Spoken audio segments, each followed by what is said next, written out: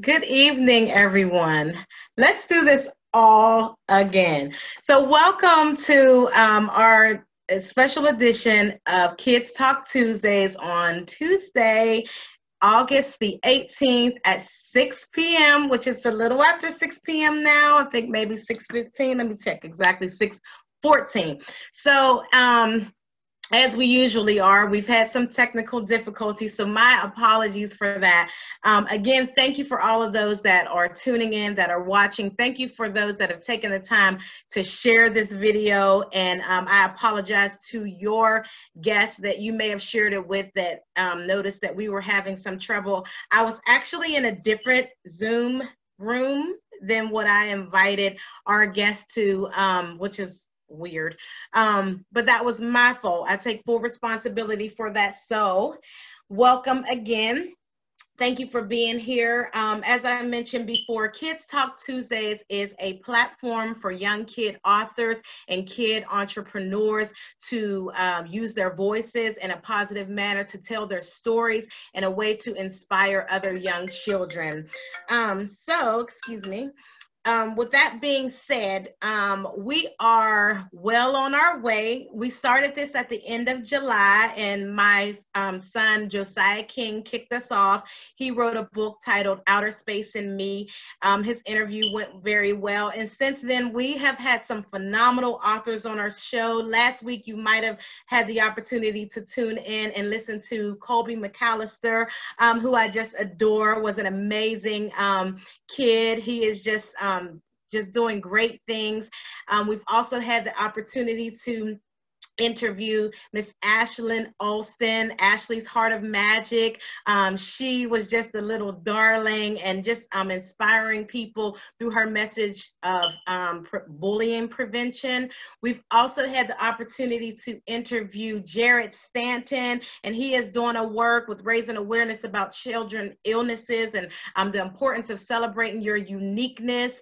So we have really had a great lineup. Today we actually had an author that backed out, that had some other business to attend to. So I really, really am grateful for our author tonight. I'm going to introduce him in a moment, but I really appreciate him stepping in because the show must go on, right?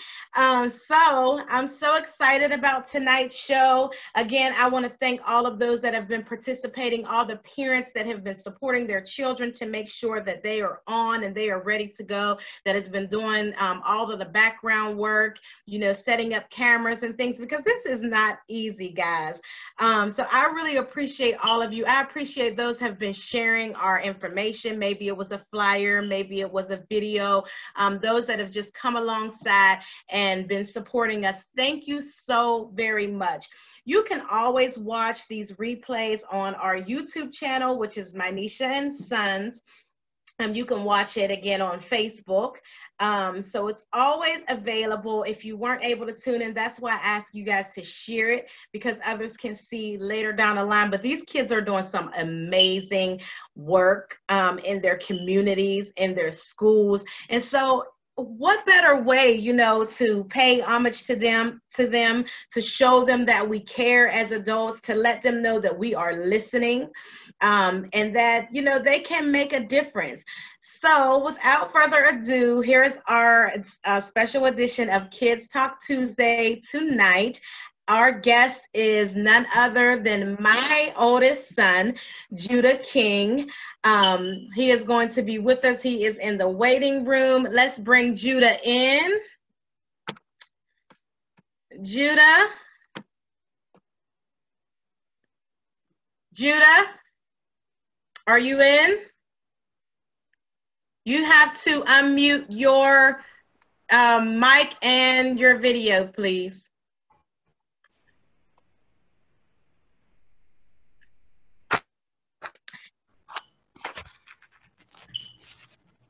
Here I am. So I can see that you unmuted your mic, but your video isn't working. Thank you. It's not? It is now. It is. Okay. All right. So welcome, Judah. Thank you for having me. Yeah, I appreciate you being here and for coming in last minute. As we always tell you, me and your dad always tell you, you never know when you have to be ready. Always be ready to take every challenge on. And just suiting up, ready to go. So I appreciate you for coming in at the last minute because you actually weren't scheduled till next month, correct? Yes. So I appreciate you for stepping up tonight, and we're going to have some fun. Are you ready? Awesome. So before we get started, I would like you to introduce yourself and tell us a little bit about. Yes.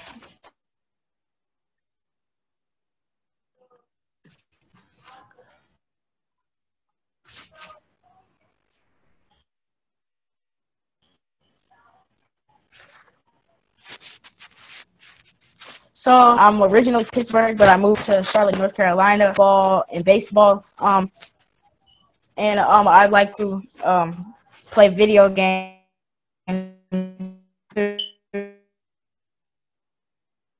Oh, I don't know if we're going to. I'm losing you. It's a really bad connection. Um, Let me see. Can you hear me?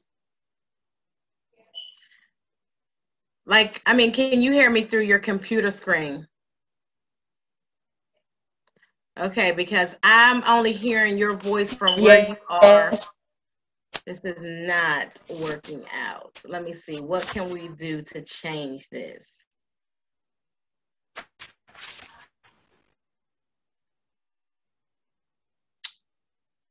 Did you turn your, you can keep your mic on because you're going to need to answer the questions. It's not the mic. Yeah, it's not that. It's got to be something with the Wi-Fi. So we'll just try to keep going and see if we can get through this because I think because we're in the same location and there's like interference happening, but we'll see. You can hear me though, right? All right. So thank you for introducing yourself. Yes. And you might have to take that headset off. Take that off, please. Okay. All right. You ready? Yes. I think that's better. I think it was the headset was maybe there was a short in it. So can you take a moment and reintroduce yourself because it was really broken up. Okay. So, hi, my name is Judah King. I live in Charlotte, North Carolina. I like to play sports such as basketball, football, and I like to play baseball. I also like to play video games. All right, thank you. Excuse me. So you're here tonight because you are a kid author. What is the title of the book you wrote or co-wrote? The book I wrote was King of the Court, a handbook for young ballers. All right, and you co-wrote this with your dad, correct? Yes. All right. Why did you choose to write this book? I chose to write this book because there's like a lot of little kids who want to start playing basketball or want to play basketball, but they just don't know how to start to do. So basically, my book helps them, know how to start off with playing basketball. Okay. So what are some things that are in your book that will help a younger child or even a child your age understand about basketball? It would help them, with their hand-eye coordination as well as their fine motor skills, and it will also help them, develop psychologically. Awesome. That's great. All children need as much support as they possibly can. With that, I know that a lot of times in schools there are manipulatives that assist with that. There's puzzles and all kinds of things, but sports are a great mechanism or outlet for children to be able to gain those same type of skills. So that's great that you decided to do that. Another question I have for you is when did you write your book? I wrote my book in late April, and I finished around mid-May. Okay, awesome. Would you say your writing process was easy? Was it hard, scary, or difficult? Well, difficult and hard is the same. So let me switch it. Was it easy, hard, scary, or fun? It wasn't easy, but it wasn't hard. It was just like, kind of like, it was kind of easy because, I know myself and I know basketball. And so basically we just worked together and I just knew like what to write. Okay. I want to ask you a little bit more about your process, but I'm going to ask you to do me a favor and move closer to the Wi-Fi modem, because I really think that you're breaking up a lot. So can you come like up in a different, not in the same room as I am, of course, but maybe up on the second level, closer to the hallway or the room or something, and let's see if that'll help out with this, because it's really lagging. Okay. I'll give you a moment while you're doing that. You can turn your video off as you move, and so it's not distracting anybody. Just turn the video off. Thank you. Let's see if that works with you moving. In the meantime, so as you guys are hearing this young author and his explorations and how he came up with the concept for his book, this might be better. Thank you. Put in the comments, like, what do you think so far? Like, do you know children that may be interested in a book that's teaching them, a handbook that's teaching them about basketball? I know that there's so many young people out there, especially in the Charlotte area. I mean, we go to these games, and I mean, there's these young kids. They looking like they about 5 years old sometimes, playing basketball. So this would be a great book for you to purchase for them. Share in the comments, what are you thinking so far? We'll continue, and believe me, I will get to your comments and answer any questions you may have. But let's continue with Judah's interview. Hopefully he's in a better spot right now. So Judah, we talked about, you said your process was sort of easy. Tell us a little bit about what did you do during your process of writing your book? So I brainstormed a lot. I brainstormed on how I was going to structure the book and what I was going to write about. And so basically my dad gave me writing prompts and writing activities on what to write. And once I wrote, like, according to those prompts and activities, based off of what I wrote, we structured it into a book. We put it where it could flow as a book. Okay, that's good. That was a good technique. Do me one more favor and actually shut the door where you are, because it's reaching out to where I am. We just happen to be, of course, in the same house. So I don't want you guys to have this interference. Can you shut your door really quick? Okay. Thank you. All right. So he had writing prompts and activities to kind of get him going. And we do this with the children in order for them to be excited and not feel like, oh, I'm just writing. So there's a goal. Thank you for sharing that, Judah. Now, you talked about when you wrote the book, and I believe you said it was completed sometime in April. Is that what you said? Yes, late April. Okay. You talked about why you wrote the book, correct? Yes. And you told us a little bit about your process. Let me ask you this: what was your favorite highlight about your book? My favorite highlight was just being able, like, me getting finished, and then me getting approved as an author on Amazon, and then people like from my family being able to buy my books. Okay, so that was your highlight. And what do you enjoy most? Is that also, or is that maybe also what you enjoy most about being an author? Yes. Is people being able to buy your book? Yes. Okay, cool. Is there anything that you don't like about being a kid author? No. No, nothing at all. Okay, No. cool. How can people get in touch with you if they were interested in purchasing your book? Oh, they could go on Amazon.com and they could look up the title of my book, King on the Court, a handbook for young ballers, and then it should pop up and then they can buy it. Okay. Do you know the price of your book? I believe it's $12.99. Yeah. And another way I can help you out, because I am your mom, I can let people know that you can also purchase Judah's book on the King's Press website, which is www.kingspresspublishing.com. So that's another way that you can get his book. Any information, any questions that you may that you may have, or information that you may want to know, you can follow us on the King's Press LLC Facebook page. We're also on Instagram as the King's Press LLC.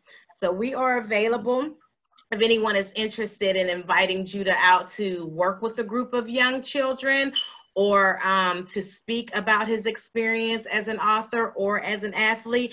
So let's talk more about, we talked about on the court, or some of the things that you put in your book. Let's talk about your basketball experience. What are some things that you've done over the years in basketball? Traveled to different states, played in tournaments, played against teams from other states, and just traveling, really. Where are some of the places you've been playing? Atlanta, Tennessee, Durham. We've been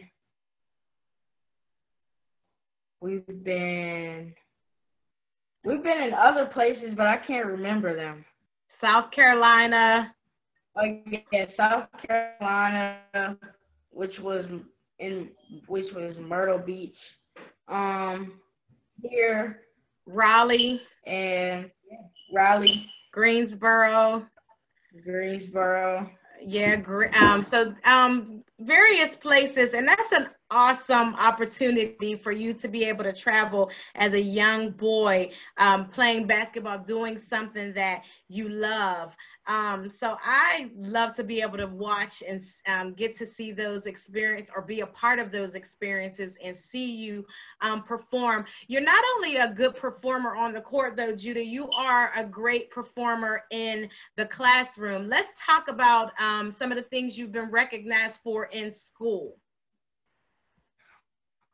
So basically in 5th grade, out of the whole school, I was chosen by my principal to attend this STEM and Vision program, and it's like worldwide. Anybody can be chosen to go. And since I was an alumni at the Envision program, I was invited to go to the White House, but I didn't go because I just didn't see the letter.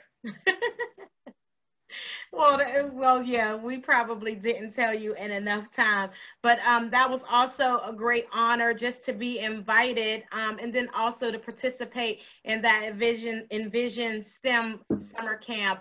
Where did that camp take place? It took place in Winston-Salem. On what campus? It was Wake Forest. Yeah, Wake Forest University. Talk a little bit about that experience. What did you learn? What did you gain? I learned a lot of things. It was a long time ago, so I don't remember a lot, but I do remember one time where we were able to, like, they had cows' hearts, And so basically we were able to, like inspect the cow's hearts and look at the different parts in it. And that was a fun experience. Yeah, so you guys focused on forensics, medicine, and it was another part of science. I don't remember myself because everything is running together. But I do remember, when you would come back from the campus and tell us all about your experience and things that you were doing. And you guys got to do a final production on all of what you did through the summer. And I remember there was a lot of investigating and things going on and a lot of science experiments. So that was a great opportunity for you. And like you said, it led to you being invited to the White House. What types of grades do you make in school? A's and B's and all A's. Okay. So pretty much for, you're typically, yes, in that honor roll range, which we're very proud of. So I just wanted to point those things out because your book highlights you being a king on the court, or how you're progressing and the experience that you've had and the things that you've learned of being a basketball player, but that a lot of that discipline also transfers to the classroom, or it's been transferred from the classroom onto the court. So I appreciate how you're developing and how you're growing. And I thank you again for your time tonight. Before we get ready to close out, if you had an opportunity, Judah, to share with other young children your age and to inspire them, what would be some of your last comments that you would leave our audience with this evening? A life of almost is basically a life of never. A life of almost is basically a life of never. Can you elaborate on what you mean by that? Basically, what I'm saying is if you're trying to complete something or you're doing something and you keep saying, I almost had it, then you're never going to complete that because you just came right there from completing it. So if you keep doing that, then you're never going to do it. If you keep saying almost? No, if you keep if you keep saying I almost got there, and you didn't make an improvement, that's basically you didn't get there. You're never going to get it if you keep doing that. Okay, all right. That's a pretty good word. So say that one more time. A life of almost is basically a life of never. Okay. So get it done, make sure that it happens, in other words. Yeah. That's some good stuff. I appreciate that. I wish I would have thought like that or had that motto as a young kid. So you are well on your way. Real quick, again, I know we're closing out. I just want to ask a few of your favorites, things that excite you. What are some of the things that you get really excited about? I'm going to go down a list and I want you to just tell me your favorite. So when we're talking about exciting things, what's your favorite book? My favorite book is, what genre or? You could genre or the title of the book, whatever what's your favorite? My favorite things to read are mysteries, and adventure. Okay. All right, cool. What about toys? Do you have a favorite toy? Nope. No favorite toy? I mean, It could be Xbox or something like that. I don't mean toy like a little dinosaur. Oh, yeah, a game console. Game console? Okay, which one? PlayStation, Xbox. Okay, just allowing your audience to know a little bit about you. Do you have a favorite hobby or pastime? A favorite hobby or pastime? It's playing sports, playing outside. I like to ride my bike and go on jumps and different things. Okay, so adventure. How about favorite singer, artist? No. No, not at all? Or you don't want to tell me? What about favorite dance? I don't pay attention to dances. Oh, you don't. You don't. No, This no.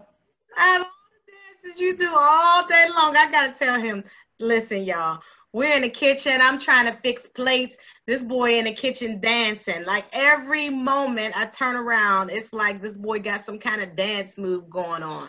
But you don't have a favorite dance. You don't pay No, attention. I just see it a lot. Just exposed. All right. Anyway, we're gonna move on. How about spending time with? You have a favorite person that you like to spend time with? My cousins, my family. All right, cool. And last but not least, you have a favorite food? Yes, And it is bacon cheeseburgers. bacon cheeseburgers. You looked real excited when you said that. Your whole face lit up. All right, so Judah, so we got a chance to know about you as the author, a little bit more about you as the student, and then just you as the person by knowing some of your favorite things. Is there anything, any other comments, anything else you'd like us to know before we close? No. No. All right. No problem. Thank you for your time. I appreciate you being here. I know. I didn't ask you. Do you have anything that you're working on? Any upcoming projects? I think no. Yes, I am. I am. No or yes? Yes. And what would that be? You don't have to tell us all of it, but what would that be? It's called Candy World. Oh, is that a game? Is that a toy? What is Candy World? No, it's a book. It's basically about like our family. You know, we there was this teleporter.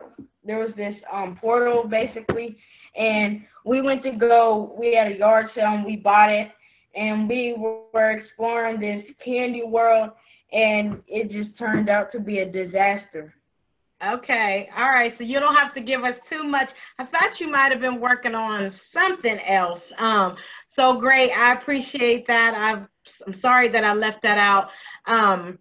So guys, if you wanted to follow Judah, if you wanted to, as I said, keep in touch with him or purchase any products, again, you can reach us at www.kingspresspublishing.com. You can also reach us on Facebook at the King's Press LLC and then on Instagram at the King's Press LLC. And I was a little bit harder on you, Judah, tonight than what I normally am with our kid authors, just because you are my child. So I probably pushed you a little bit more, asked a few more questions. But thank you so much for handling it. Handling it like a pro and letting us know more about you and your work. I appreciate you. Thank you. Have a good night. You too. All right, guys. So thank you again for tuning in. That concludes our interview with Judah King. I do hope that you enjoyed his interview. I hope that there was something that inspired you or something that inspired another child, if there are children that you can that have watched this. But again, please feel free to share the video. Please feel free to leave any comments or ask any questions or get in touch with us if you like to. We are here. We are always looking for other kid authors and entrepreneurs. So if you are a parent or family member of a kid author or a kid entrepreneur, please send them our way. We are booked for the month of September, so we are looking out to bring others on in October.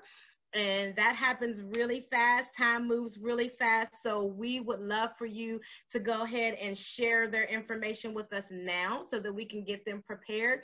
We hope that you will continue to tune in to Kids Talk Tuesdays every Tuesday at 6 p.m. Eastern Standard Time on Facebook Live. Again, as I said, you can rewatch the video at any time on YouTube. Our YouTube channel is My Nisha and Sons. And you can watch it here because I also will I will share it to where you can rewatch it, or someone else can watch it, later. But this is every Tuesday. I also want to let you know that on Saturdays, I do a live read along for children in grades K through 5. So that is typically the younger child. I read children's stories to them and help with them with their reading development. A lot of it is we focus on reading comprehension, building vocabulary, making inferences, characterization, and those types of skills. So if you have young children and you would like them to tune in on Saturdays at 10:30 on the King's Press, we will be available. It is live. You can watch it again at any time because it is shared. So thank you for your time this evening. And we look forward to seeing you again.